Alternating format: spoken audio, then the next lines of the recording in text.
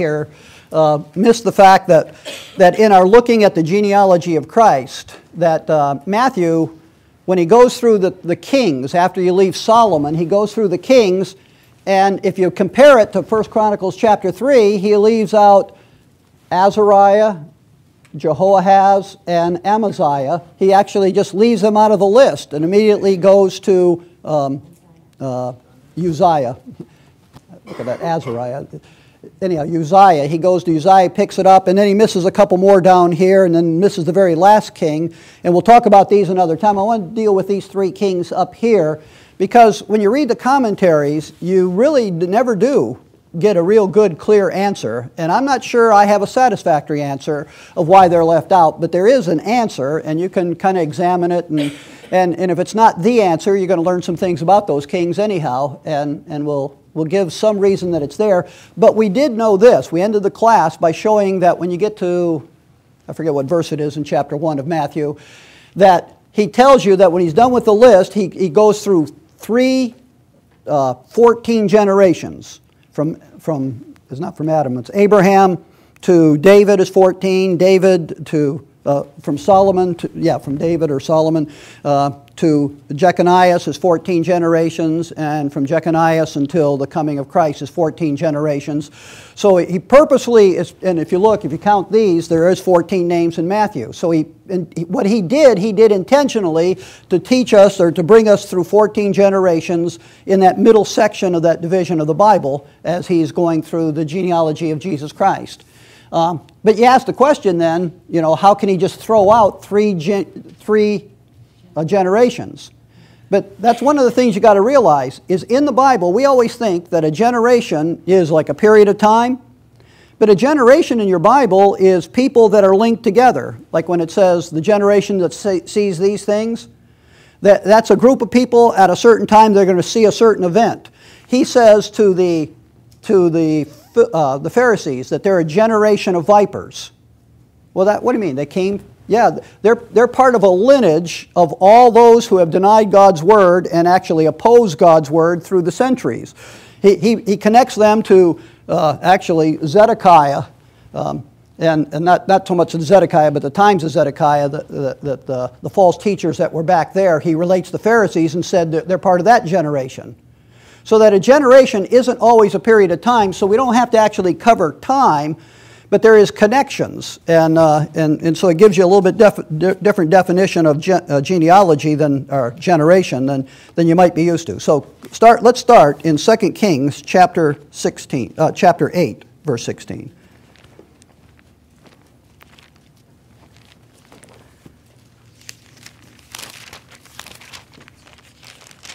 Now this is good Bible study for you, just to know something and get a handle on it. We already laid out, and I don't know if you all know this, that after Solomon, because Solomon multiplied so many wives and then built them idols in Jerusalem, their own temples in Jerusalem, that God divided the kingdom. And under Rehoboam, his son, the kingdom was divided, where the 10 northern tribes told Rehoboam, you keep taxing us and we're not going to let you be our king. And he said, I'm going to make my taxing worse.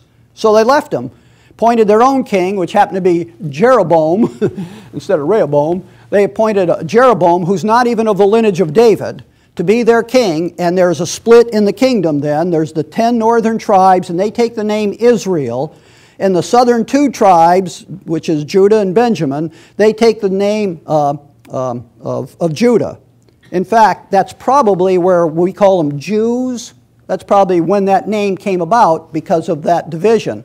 So the Judah, the southern 2 tribes, they always follow the lineage of David. They were the rightful place. I mean, they got Jerusalem, they got the temple worship, they got the priesthood, they got everything that God instituted, and they got the right king. The other one, they're totally in apostasy. They open up in Dan and Beersheba 2 false places to go worship rather than go to Jerusalem, because Jeroboam didn't want them ever going back to Jerusalem because they'll reunite. So he set up idolatrous worship in Dan and Beersheba to keep them in the northern. And then none of the kings in the northern are of the lineage of David, so they're not recognized by God as kings in his king, his anointed. So with that in mind, we're past Rehoboam. We're going to start out with Joram. He's also, you'll see his name, Jehoram, because, oh, it's not even on here. But you'll find that some of the kings in Israel have the same names of the kings of Judah. So what's real important when you read the book of Kings, and what Kings does different than Chronicles, it'll go back and forth. Israel's king, Judah's king, keeps back and forth. So when it throws a name, you shouldn't assume immediately that that's the name of the guy we're looking at. Find out who he's a king of. And then you know for sure which king you're dealing with. So keep that in mind as we start looking at this. 2 Kings, chapter 8, verse 16. 2 Kings, chapter 8, verse 16. It says, "In the 5th year of Joram, son of Ahab, king of Israel." So that's not the Joram we're interested in. Jehoshaphat, being then king of Judah, Jehoram, son of Jehoshaphat, king of Judah, began to reign. Now that's the one we want to follow. He's called Jehoram here. Another place he's going to be called Joram, just like that other king is. But whoops. Yeah, so Jehoram. He's the son of Jehoshaphat, and he begins to reign. Now he is in the list in Matthew.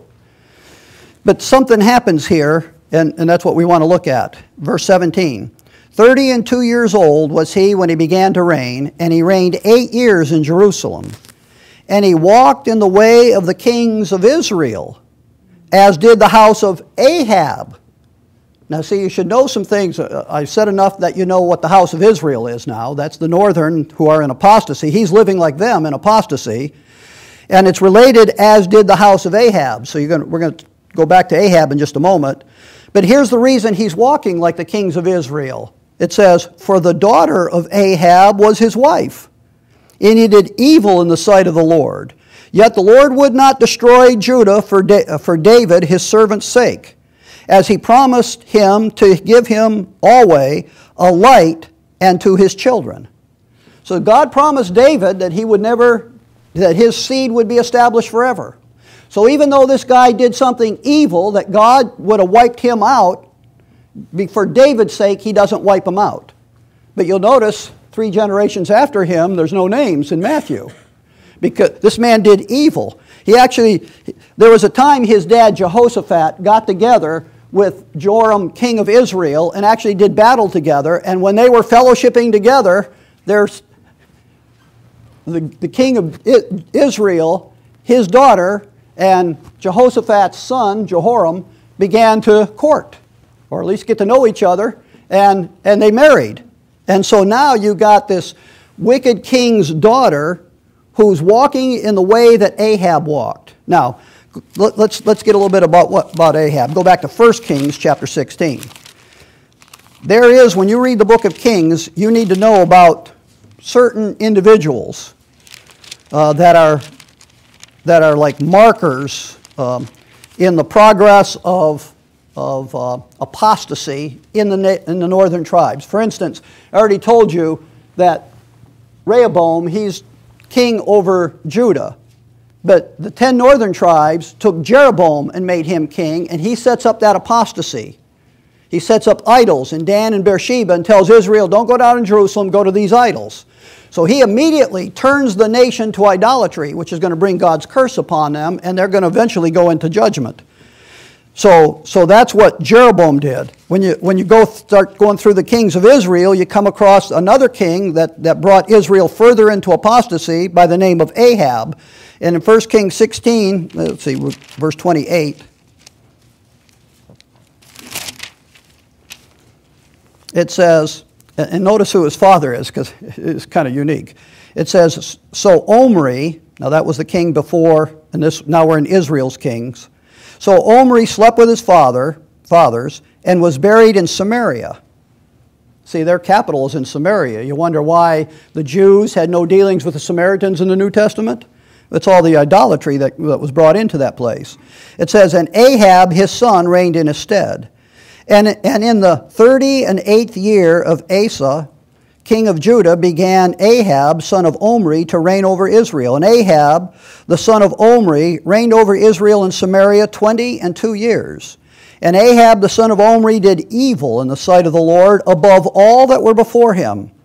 And it came to pass, as if it had been a light thing for him to walk in the sins of Jeroboam son of Nebat. Now that's the first one who introduced all the idolatrous worship in Israel. If that wasn't bad enough, it says that he took to wife Jezebel, the daughter of Ethbaal, king of the Zidonians, and went and served Baal and worshipped him. Now Jehovah's, at least when they went and did idolatrous worship, they said they were worshiping Jehovah, but they were doing it through idols. Now they said, forget Jehovah, we'll worship Baal.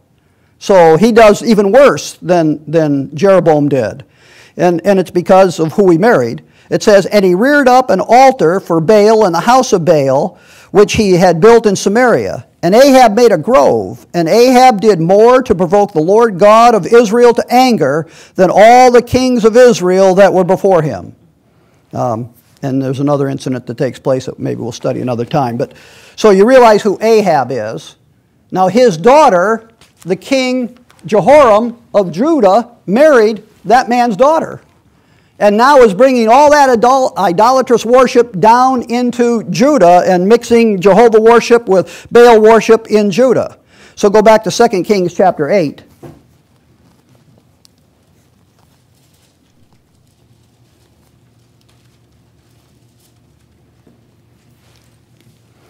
And now let's follow the generation that followed him. So he sets up all this evil worship going on, and now his son Ahaziah. It says in verse 25, 1 Kings 8:25, and in the 12th year of Joram, son of Ahab, king of Israel, did Ahaziah, the son of Jehoram, king of Judah, begin to reign. 22 years old was Ahaziah when he began to reign. When he began to reign. And he reigned 1 year in Jerusalem, and his mother's name was Athaliah, the daughter of Omri, king of Israel. Man, this guy marries Ahab's sister, but his son marries Ahab's stepmother, or mother, I don't know. The younger guy marries the older. So now you're really steeped into idolatry here. Verse 27, and he walked in the way of the house of Ahab, and did evil in the sight of the Lord, as did the house of Ahab, for he was the son-in-law of the house of Ahab. So anyhow, he just continues the idolatry, and his name, God is not going to reckon him in Matthew among the kings of Israel. And when his mother's name is Athaliah, this guy dies, and if you pick up in chapter 11, when Ahaziah died, here's an interesting event that takes place. And when it says in chapter 2 Kings 11:1, and when Athaliah, the mother of Ahaziah, saw that her son was dead, she arose and destroyed all the seed royal. But Jehosheba, the daughter of Joram, sister of Ahaziah, took Joash, the son of Ahaziah, just let me pause and get it, and stole him from among the king's sons, which were slain, and hid him, even him and his nurse, in the bedchamber from Athaliah, so that he was not slain. And when you read on, the Jehoiada the priest waits 7 years for this infant. Now we're down here to Joash, or Jehoahaz, his name is also called. They wait 7 years for him to become 7 years old. But during that 7 years, Athaliah, now remember, the daughter of Omri, who was Ahab's, father, she actually began to reign in Judah. And so you got a wicked queen from Israel reigning over Judah because she killed all the royal seed, thought she wiped out the seed line of Christ. Now remember, our whole study was to study the seed line of Jesus Christ and the prophecies about the seed line of Jesus Christ. Here, you can see she's wiping out all the royal seed, the lineage of David. If she succeeded, it was going to cut off the lineage of the Lord Jesus Christ, at least through Solomon's lineage. And so it looks like Satan behind the scene is stopping, trying to prevent God from bringing about the seed of the woman through the seed of David, who's going to be king in Israel and bring salvation to the earth. And so she thought she had achieved it. Now she's going to be the queen. And she does reign 7 years, and then Jehoiada brings out Joash and presents him as the rightful king, and then orders the guards to take and kill her. And they killed her, and Joash is enthroned when he's 7 years old. So another interesting event that takes place there. But Joash, he's actually, in some sense, is a good guy. In another sense, he's not. Look over in 2 Kings chapter 12.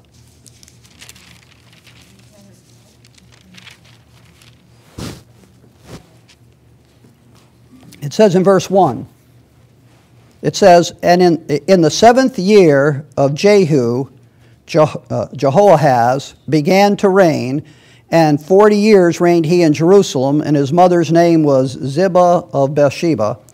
And Jehoahaz did that which was right in the sight of the Lord all the days wherein Jehoiada the priest instructed him. But the high places were not taken away, and the people did sacrifice and burn incense in the high places." So rather than going to the temple, they're going to these Baal worship places. The people are still continuing that. And even though this young man was instructed by Jehoiada the priest, like lived with him, instructed by him 7 years, and was an advisor to him when he first took the throne, at the same time, he didn't totally take away the idolatry in Judah. So, in fact, it never does totally go away. They end it for a little bit, and then it comes right back again, and it brings the downfall of the southern kingdoms of Judah, and that's why God carried him away into Babylon. But anyhow, you see a little bit about his reign. But that statement in verse 2, "And Jehoahaz did that which was right in the sight of the Lord, but not always." Notice what it says. "All the days wherein Jehoiada the priest instructed him." So while Jehoiada the priest is there giving him instruction, he's doing great things. He looks like a good king. And, you know, sometimes when you try to grade the kings, if you go through the kings, sometimes you give them a good mark, sometimes you give them a bad mark. But there's certainly, he's doing good because of the influence that is influencing him, Jehoiada the priest. Hold your place here, but come over to 2 Chronicles chapter 24. When you read your Bible through, you'll see 2 Chronicles matches 1st and 2nd Kings as far as the information, but it doesn't give much talk about the kings of Israel because they're in idolatry. And Chronicles was probably written by Ezra, the priest, and so he's only really interested in the kingly line. And sometimes he adds more information about what took place that's not recorded in Kings, and this is one of those accounts. 2 Chronicles chapter 24, and look at verse 15. It says, "But Jehoiada waxed old and was full of days when he died. 130 years old was he when he died. And they buried him in the city of David among the kings because he had done good in Israel, both toward God and toward his house. Now after the death of Jehoiada came the princes of Judah and made obeisance to the king. Then the king hearkened unto them." This is one of those kings that never makes up his own mind about anything. That, you know, people influence him to the good, so he does good, and now that influence is gone, and so now there's other people who are going to influence him to the negative, and he's going to do bad. "And they left the house of the Lord, God of their fathers, and served groves and idols, and wrath came upon Judah and Jerusalem for this their transgression." So all of a sudden, trespass. So this king now, who was good, is now bringing evil upon the nation of Israel because more idolatry is coming into Jerusalem here. It says in verse 19, "Yet he sent prophets to them to bring them again unto the Lord. And they testified against them, but they would not give ear. And the Spirit of God came upon Zacharias, the son of Jehoiada," this priest who had protected Joash or Jehoahaz, who had protected him all this time and influenced him. Now he's dead, but his son now comes and it's prophesies to Joash. It says, Then the Spirit of the Lord came upon Zacharias, the son of Jehoiada, the priest, which stood above the people, and said unto them, Thus saith God, Why transgress ye the commandments of the Lord, that ye cannot prosper? Because ye have forsaken the Lord, he hath also forsaken you. And they conspired against him, and stoned him with stones at the commandment of the king, in the court of the house of the Lord. Thus Joash the king remembered not the kindness of Jehoiada his father. Jehoiada his father had done. I didn't realize they called him his father. Had done to him, but slew his son. And when he had, the father, of Zechariah. But it says, and when he had died, he said, The Lord look upon it and require it. You know, there's kind of a little, you can see a little bit of the stoning of Stephen here. Only Stephen said not to lay it to their charge. Well, that's what the Lord said. But what did Stephen say? Did he say that? Yeah. Not to lay it to. Anyhow, but here when it says the Lord look upon it and require it, isn't it interesting? His name gets removed in the book of Matthew. His name don't show up there.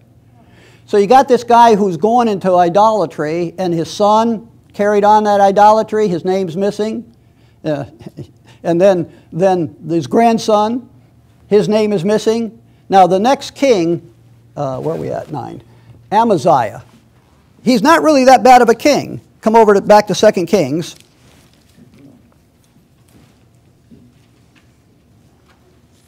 And we go to chapter 14.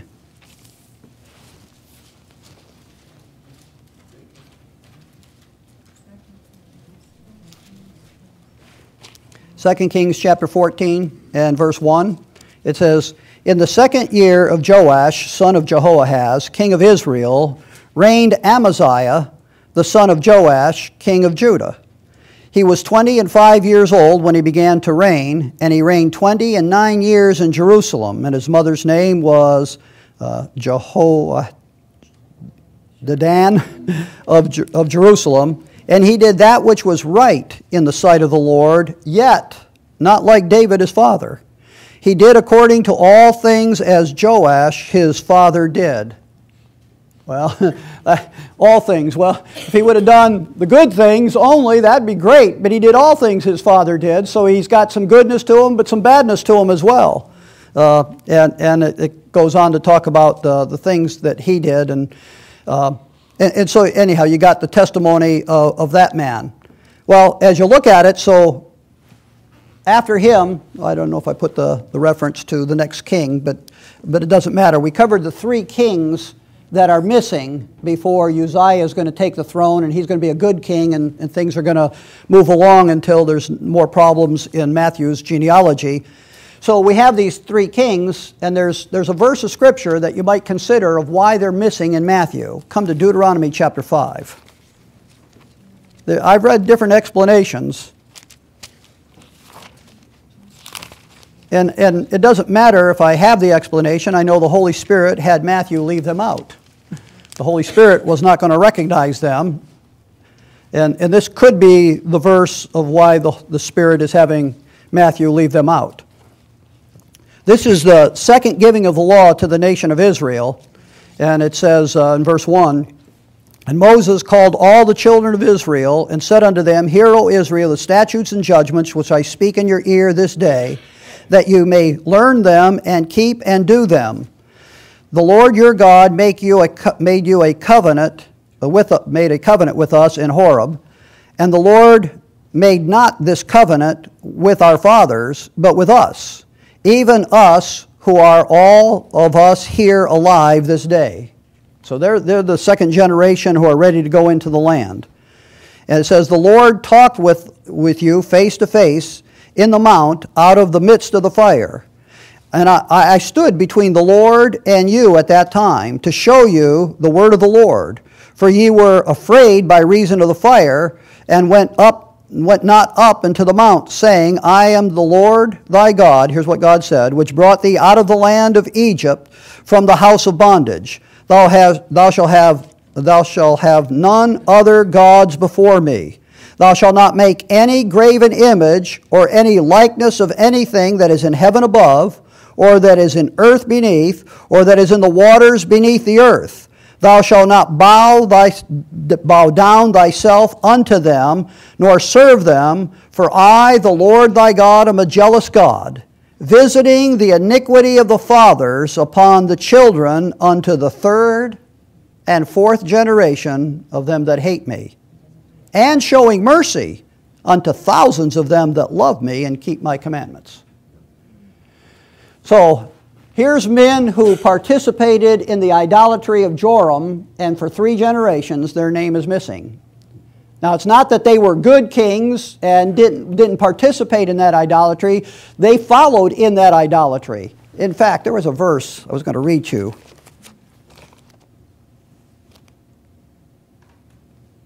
Where was that verse? Anyhow, I can't go back there. Anyhow, there's 3 generations that are missing in the genealogy. That seems to be the answer, that the 3rd generation, and then now after that, God's going to pick up again. What you're going to see is there are kings here that do dabble in idolatry like some of these kings. But there is a major sin here, a transgression that brought judgment certainly upon 3 of these kings, or their names are left out. And even others who do those sins, they're not in the degree of Jehoram. Jehoram. And so, that's, when you look at the list and why those names are left off, that's one of the answers that's in that list. Let me see that verse. 2 Kings 14. There was another section of verses I was going to read to you, and I...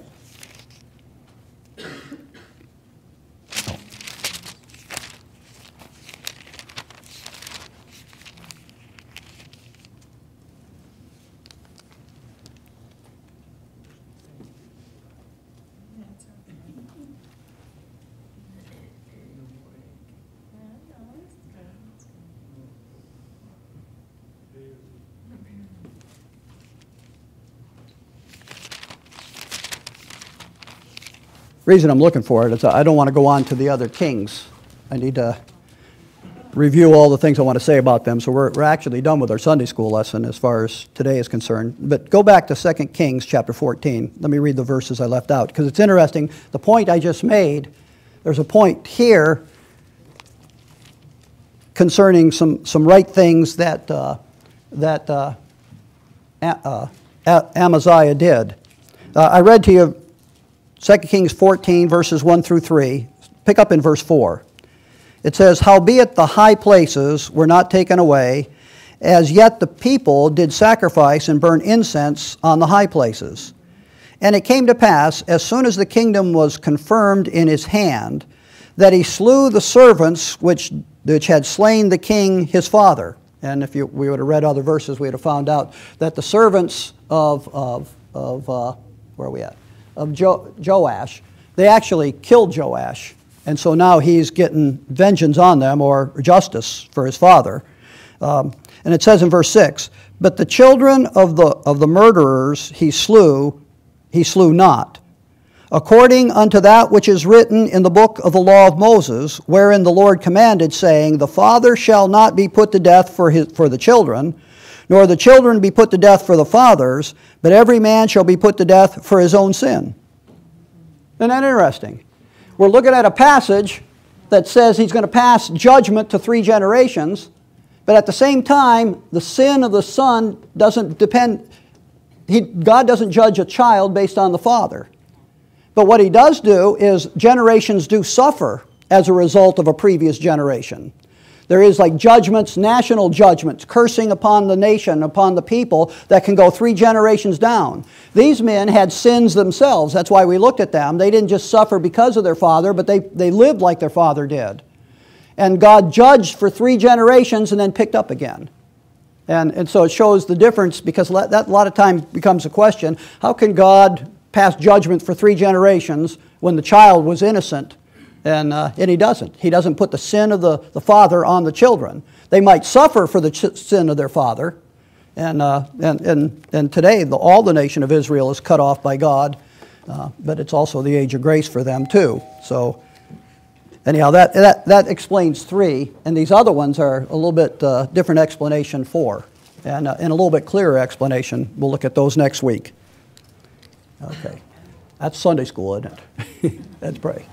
Our God and our Father, we thank you for the class, and we thank you for a Bible that when we search the Scriptures, that we do see some things that are there and some answers to how you guided Matthew in writing the genealogy of the Lord Jesus Christ, and also how you preserved the seed royal all the way to the Lord Jesus Christ. And he comes of the seed of David, both through his adopted father Joseph, but also through his birth mother Mary. And we thank you, Father, that he is the Savior of the world. In Christ's name we pray. Amen.